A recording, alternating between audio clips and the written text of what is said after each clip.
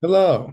In this video, we're going to go over finding the limiting reactant, finding the excess reactant, and using that to find the necessary mass of a product that we need.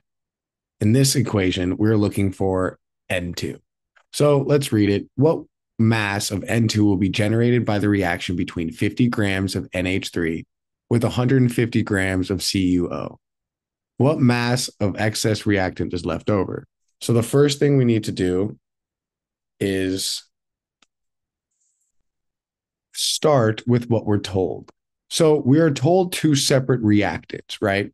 We are told we have 50 grams of NH3 and we have 150 grams of CuO. All we need to do is convert both of these to moles or grams of the product that we're looking for, which in this case is nitrogen. So I'm just going to convert both of these to grams of nitrogen. Then we're going to get part A done. We're going to be able to recognize the limiting reactant, and that's going to help us get part C done or B done. Okay, so first, we have grams of NH3. How do we get out of grams of NH3? We don't want it, so we have to put it on the lower part of our conversion. Where does grams go to? Well, it's only either moles that way. So we're going to get moles of NH3 in grams. Now, what we need to do is we know 1 mole is going to be equal to the molar mass of NH3. We find the molar mass of NH3 by taking the periodic table and adding up their molar masses. So nitrogen is 14.007 plus 3 times 1.008. So doing this, 14.007 plus 3 times 1.008 is going to get 17.031. That's going to be our molar mass. That we're going to put right here. Next, we're going to want to convert this further. We don't want moles of NH3, so I put mole of NH3 on the bottom. Where do we want to go? Well, this is where the mole ratio is going to take into effect. We're going to use the balanced equation. We don't want NH3, we want nitrogen. So we're going to put moles of nitrogen or N2 on top. And there's only 1 mole, according to the balanced equation, and 2 moles of NH3 here. That's it. So remember, we have to match these up. So grams have canceled, moles have canceled. Now we're on moles of N2. We don't want moles of N2. So let me just move this over really fast.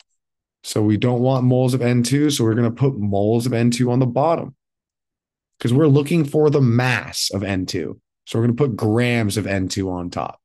And we know when moles and grams are involved, it's the molar mass of the element. So we have 2 times 14.007. And we can see that that is going to be 28.014.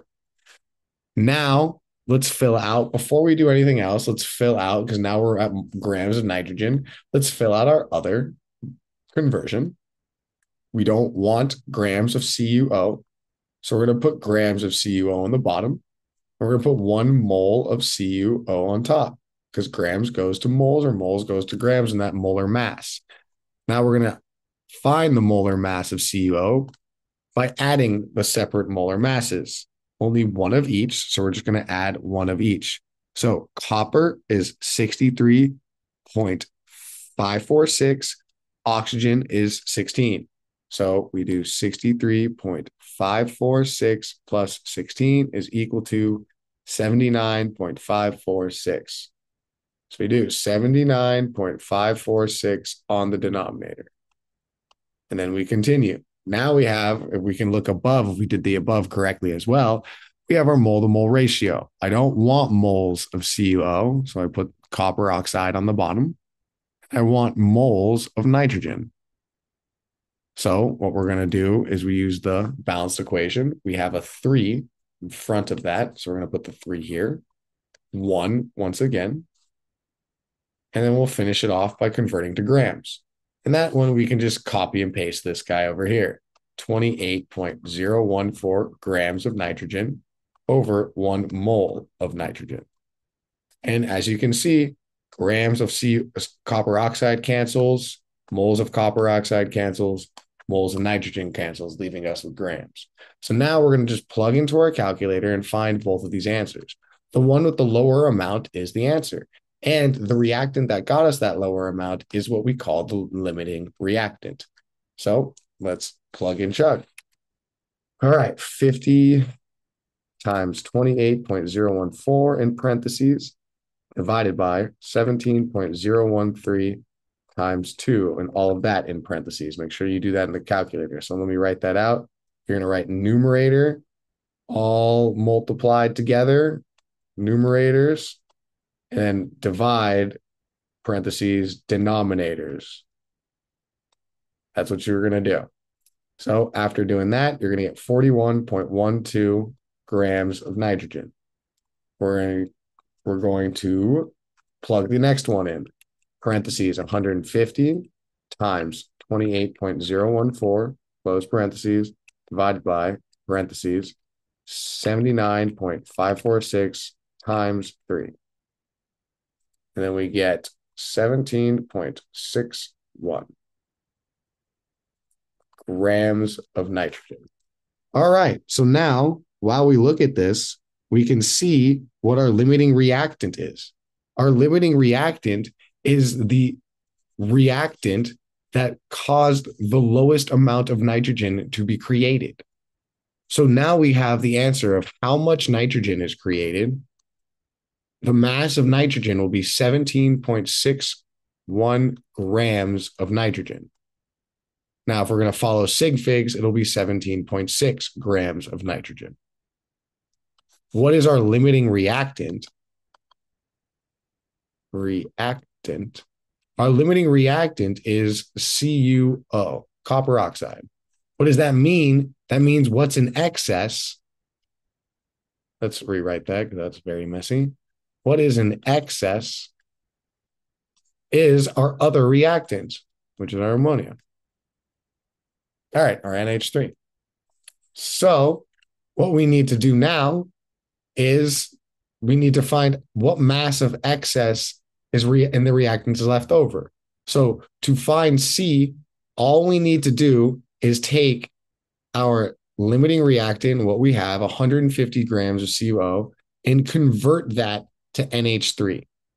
By doing that, we have to convert copper oxide to moles of copper oxide. We have the grams up here already at 79.546. Then we're going to mole to mole ratio, which is, we can write that a little smaller. Mole to mole ratio, we're going to have mole of copper oxide on the bottom and mole of NH3 on top. We take their numbers and their coefficients from the balanced equation, 2/3. And then lastly, we're going to multiply and convert to grams by putting moles of NH3 on the bottom, 1 mole, and then the molar mass of NH3, which we have from up here. So 17.031 grams. Let's make this smaller. Grams of NH3. We're going to now plug that into our calculator and solve it out. 79.546, 150 to 17.031, and one more number times 3. Plug that in, and we get 21.41 grams of NH3. So this is how much of NH3 is used in the reaction. So how to find the excess is we're going to be given our initial amount told minus the amount that will be used. And then that is going to give us our answer.